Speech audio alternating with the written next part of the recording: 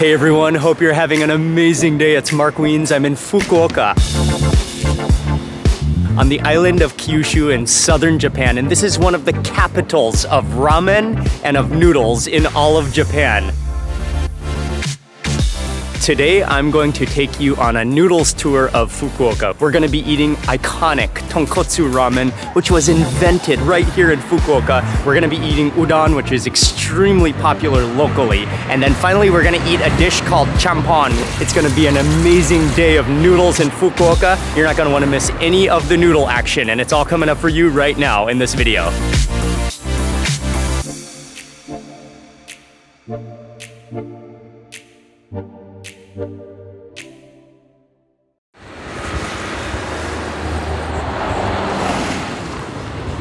Good morning from Fukuoka. Again, this is one of the great noodle destinations in all of Japan, and we're beginning with one of the giants of Japanese noodles, Hakata Ramen, which is also known throughout the world as Tonkotsu Ramen. The signature of Tonkotsu Ramen is made with pork bones, which are boiled for hours, sometimes 15 or even 20 hours, to release all of their flavor potential, all of the collagen, all of the milky broth. It's known to be extremely rich, extremely flavorful.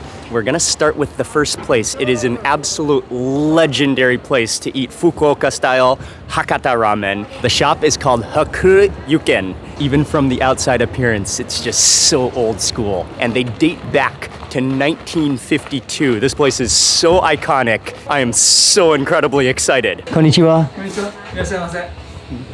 I love the decoration, I love the style. It's all bar counter seating, and you can watch the master as he cooks the ramen and prepares the ramen with precision.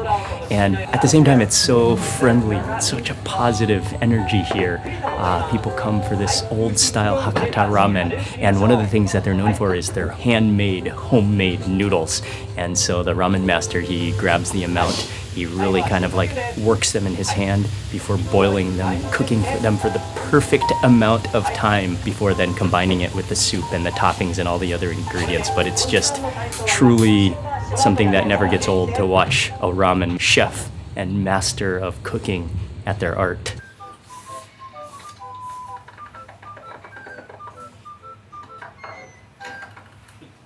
Arigatou gozaimasu. Oh, here we go. Oh, that is a gorgeous, spectacularly beautiful bowl of ramen.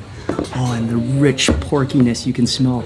The noodles, you can see how they're handmade, hand-prepared to precision. I think there's 4 different levels of noodles that you can order from the doneness, whether it be more firm or less firm or softer or just the regular that the chef decides. But then it's topped with chashu, topped with woodier mushrooms, some green onions, and bamboo shoots. But look at these noodles. One of the highlights here is definitely the noodles, which are handmade, cooked to precision. Oh, and they're also known for their kind of flat noodles, I believe, which are different. Okay, so the first way to go about your ramen is to definitely taste that soup broth. Oh, look how oily and thick that is and milky. And that definitely is from the tonkotsu, from those bones being boiled for so long. That's what gives it the milkiness with all the secret herbs and spices.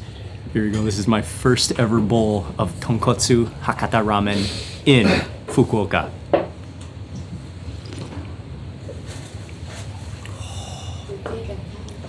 Oh, wow. Oh, that is so rich, so creamy, and so much of an intense porkiness to it. Wow. That is healing and soothing, and just fills your mouth with like the juices, all juices of the pig that you can possibly imagine. Oh, that broth is stunning.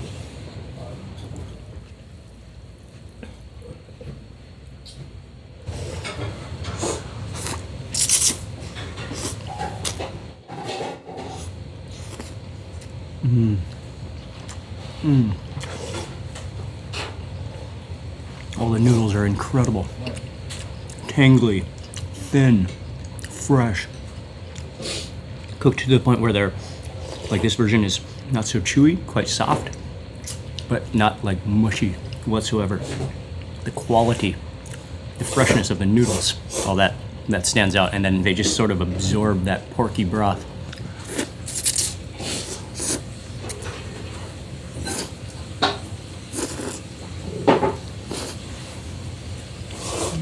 I kind of buried all the chashu and the bean and the bamboo shoots, but let's move on to the chashu, some of those bamboo shoots and mushrooms.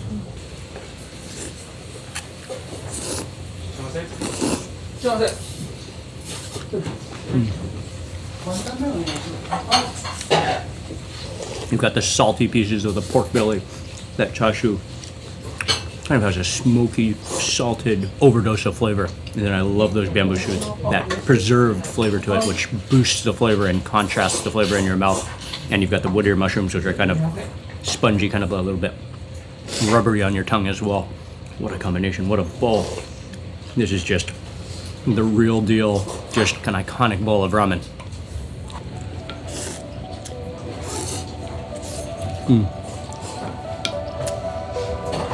Happiness. You can add some of the sesame seeds as a topping as well.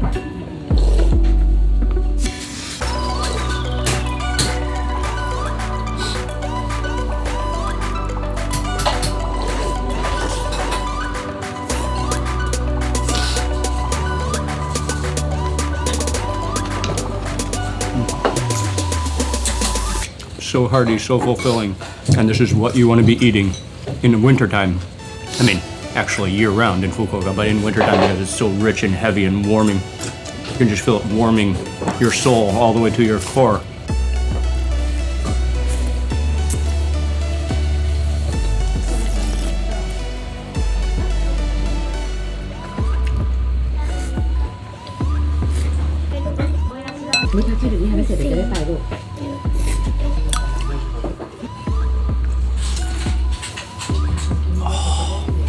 Wow, that was a spectacular bowl of ramen. That was iconic, that was so good. And my bowl, I got kind of the deluxe bowl with maybe extra toppings, came to 1,150 yen, but such a cool place. I love the feel of it, how just, it's a preservation of the heritage of ramen. What a way to begin this Fukuoka noodle tour. And we have a lot more noodles to eat.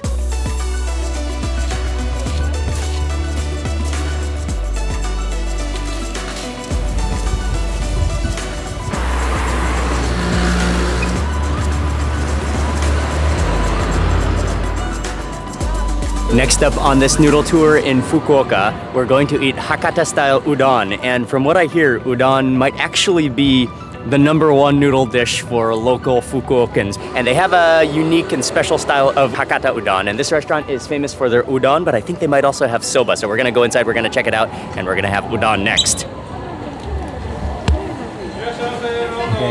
Konnichiwa. Konnichiwa. The menu, they have small, medium, or large amount of noodles with no extra cost. So no matter what size, you get the same. We have to get the large size bowl. It's huge. And their most popular one is goboten, which is udon in a soup with burdock tempura.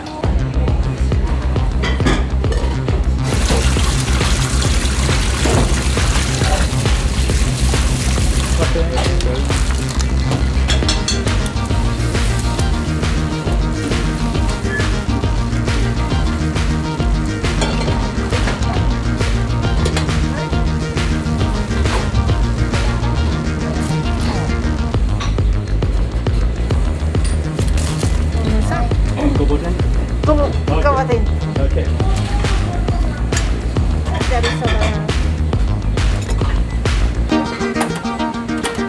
This is the biggest bowl of udon I've ever seen. It's huge.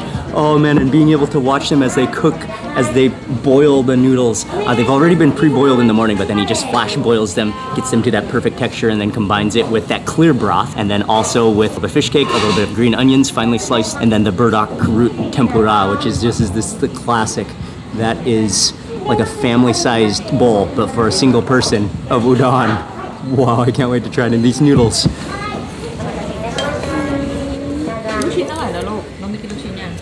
So, I believe in Japan there's different versions of broth for udon, but in Hakata specifically, it's known as being light and thin and clear. And the tools of choice.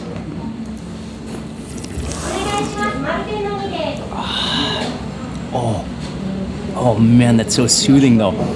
Has like a little bit of a fishy seafood kind of flavor to it, like a dashi maybe, but it's so clean, it's salty, pure, so much flavor on your tongue as you taste that broth. And we have so many noodles to eat.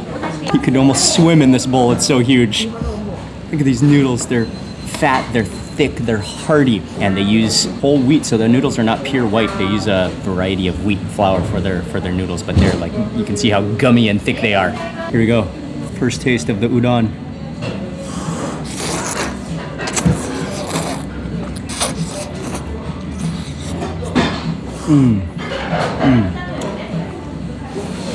Man, those are hearty.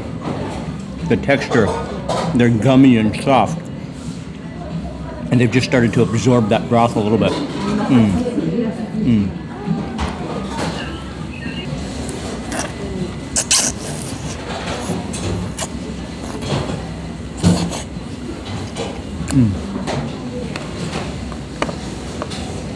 That's really good and really hearty and soothing.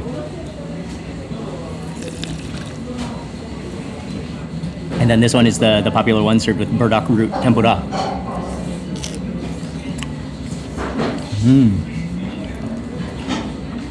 Oh, that's amazing. It's kind of absorbed some of that broth, so it's kind of soggy but crispy at the same time. You taste the flavor of the oil, and you taste the flavor of that burdock root. Kind of has an earthy taste to it. I mean, I don't know what else to compare it to. It's just like natural tasting, really good textures. Somehow it just complements those noodles and that broth so well. Let's do a little seasoning.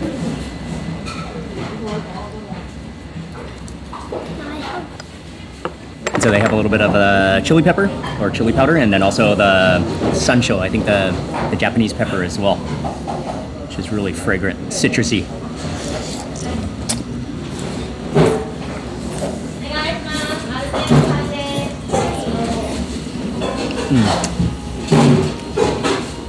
Okay, I've got the fish cake next.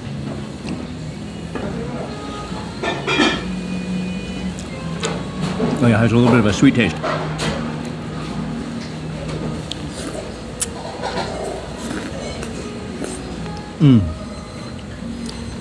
After 2 p.m., you can refill as many times as you want, so it's really all you can eat noodles here. So this is definitely the place to come if you're extremely hungry. Wow. Okay, I made it. I'm sweating on the inside. Made it to my final bite of noodles. I conquered the bowl, all the noodles. Oh man, I'm warm from the inside out now. I don't know if I can move on to the next place after that udon challenge. Really good though. Oh. Oh wow.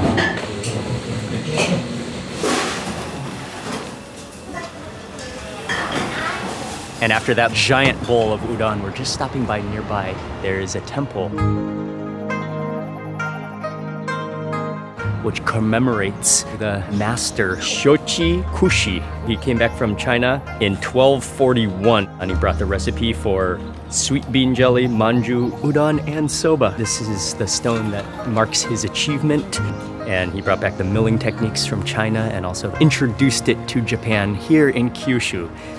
Wow, I mean, udon and soba, these are two of the major staple foods of Japan.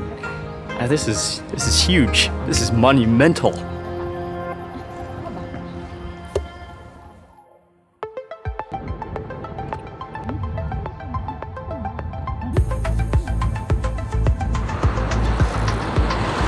For our last and final noodle dish, we took a taxi ride. It was a little ways away on the other side of Fukuoka, but we are here at the last restaurant.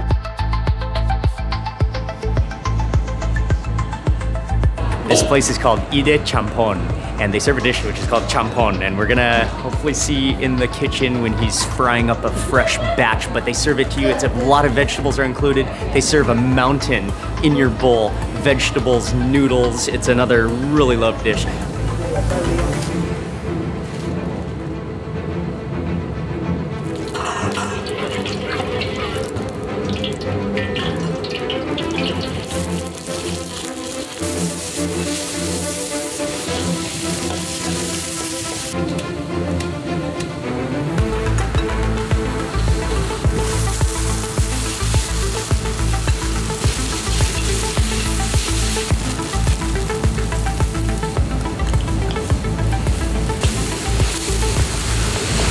Okay, so champon is a dish that includes noodles at the bottom, plus a stir fry of vegetables and meat.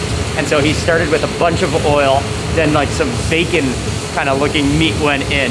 Then he added in a bunch of cabbage, a bunch of onions, a bunch of bean sprouts, and he's just kind of sauteing that down until it wilts.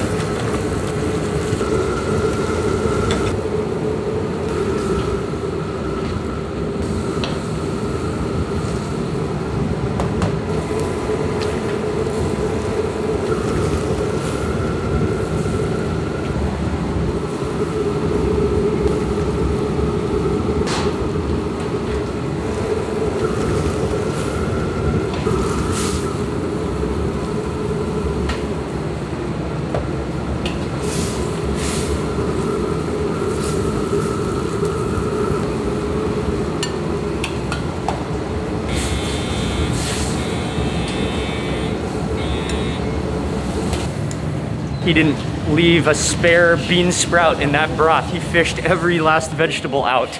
That is huge.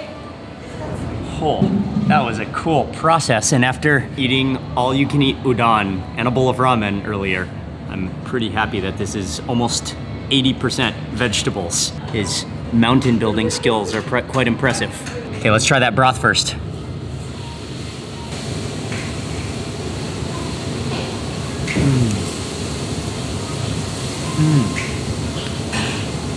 It's hard to tell if it's porky or if it's kind of like, I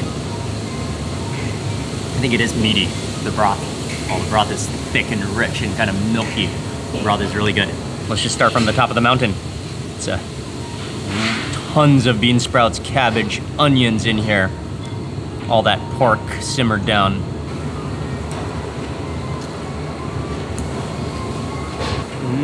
That's delicious. I like how there's so many different textures and yet 90% vegetables.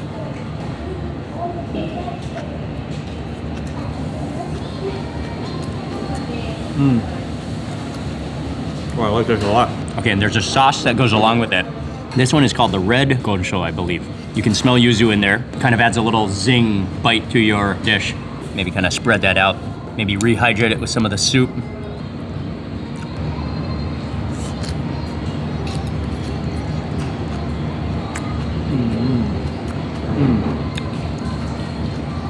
Yeah, that's pretty salty, so you can't eat that much of it. But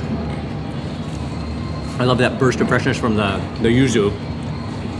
Maybe there's some sancho pepper in there too, with a little bit of tingling, and then a little bit of spice in there, and then also a lot of salt.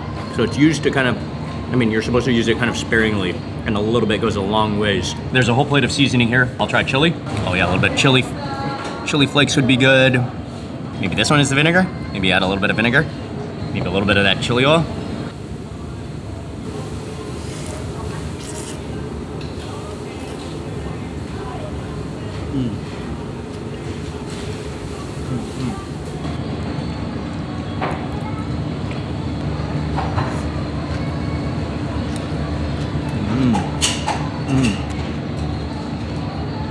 Oh, it's sesame oil. Okay, I can't wait for the noodles. Let's go. Let's dig below the mountain of vegetables. Oh, here we go. Here's the noodles.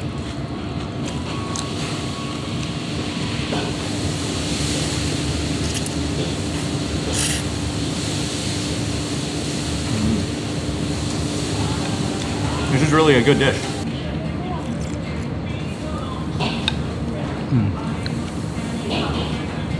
This is tasty.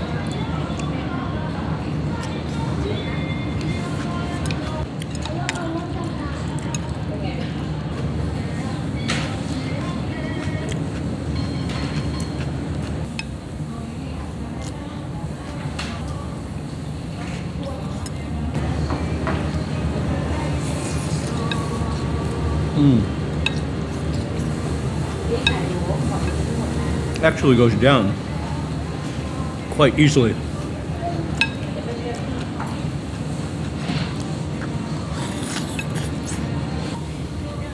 And definitely that broth is definitely pork bones, definitely pork-based broth. It is very thick.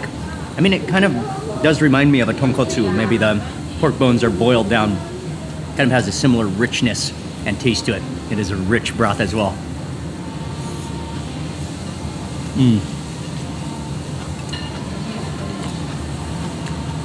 Milky.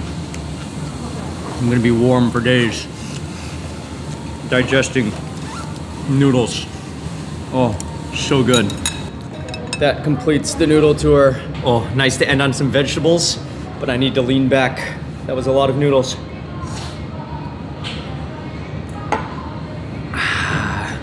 If you are a noodle lover, Fukuoka is an absolute must-visit destination at some point. So I'll have all 3 of the places that we went in the description box below. You can check out all the locations, and that completes this noodle tour of Fukuoka, really one of the capitals of noodles. I mean, they have contributed so much to Japanese food and the Japanese noodle culture right here in Fukuoka and Kyushu Island.